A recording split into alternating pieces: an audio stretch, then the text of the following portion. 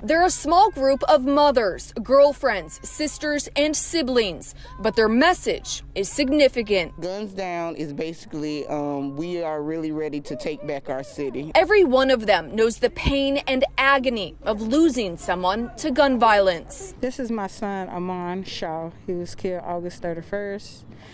This is Amon, and this is my nephew, Gregory Shaw Jr. He was killed last year in March on Federal Street.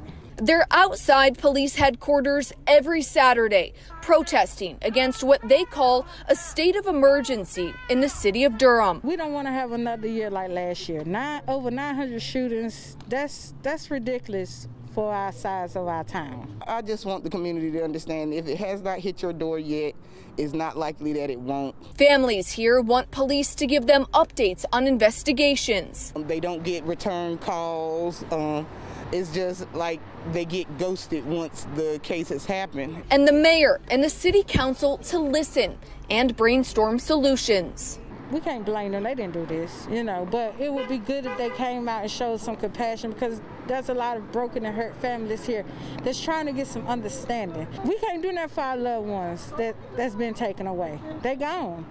But we can come together and fight for the ones that's living and the kids that's gonna come.